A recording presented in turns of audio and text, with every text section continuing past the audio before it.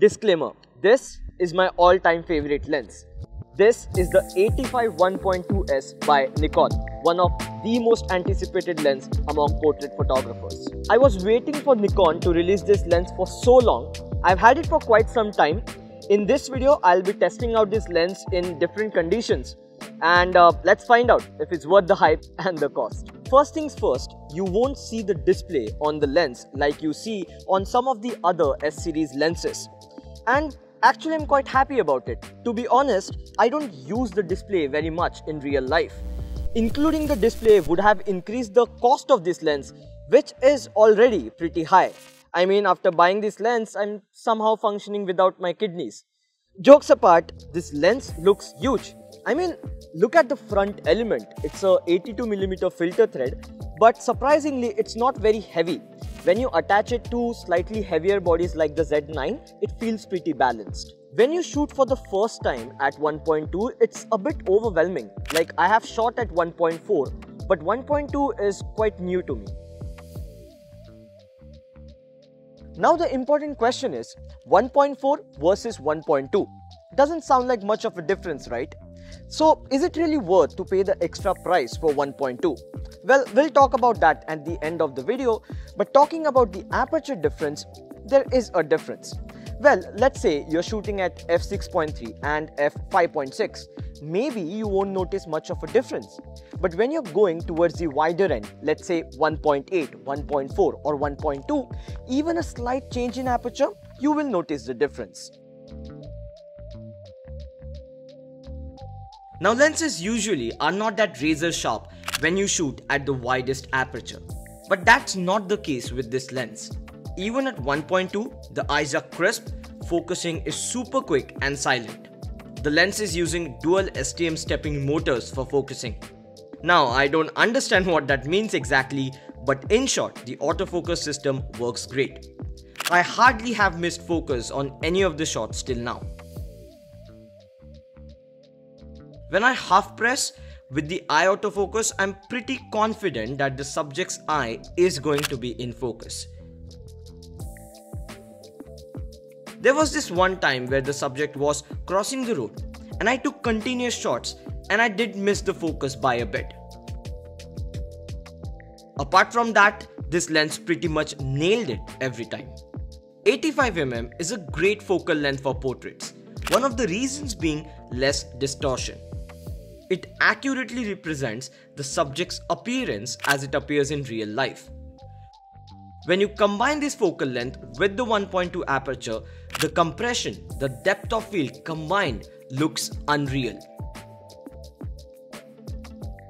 To be honest, this lens has made me fall in love with portrait photography. When I see these images on a bigger screen, there's something about it which feels different. I don't have words to describe it. But since I have to use words for this video, the only thing I can say is the results are beautiful. The colors are vibrant but natural, skin tones look great, and the bokeh is just mamma mia. The lens has 11 rounded diaphragm opening. At 1.2, the bokeh is not exactly circular, it's a bit oval shaped. The minimum focusing distance on this one is 0.85 meters. You cannot get super close to the subject, but you can capture closer portraits because of the slight telephoto focal length.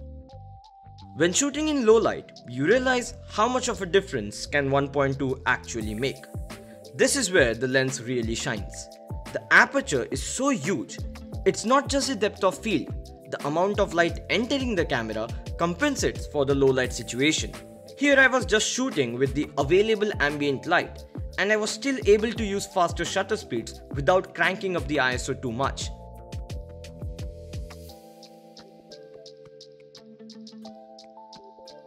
Let's talk about shooting videos. When you're using autofocus, no issues. The autofocus is again very silent, which is particularly more important in videos as compared to photos. Because in videos, you might be capturing audio as well.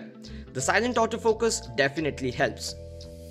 The focus ring is quite smooth. You can easily pull focus from one plane to the other and there is not much of focus breathing. So when you're changing your focus, you're not going to see a significant difference in the field of view.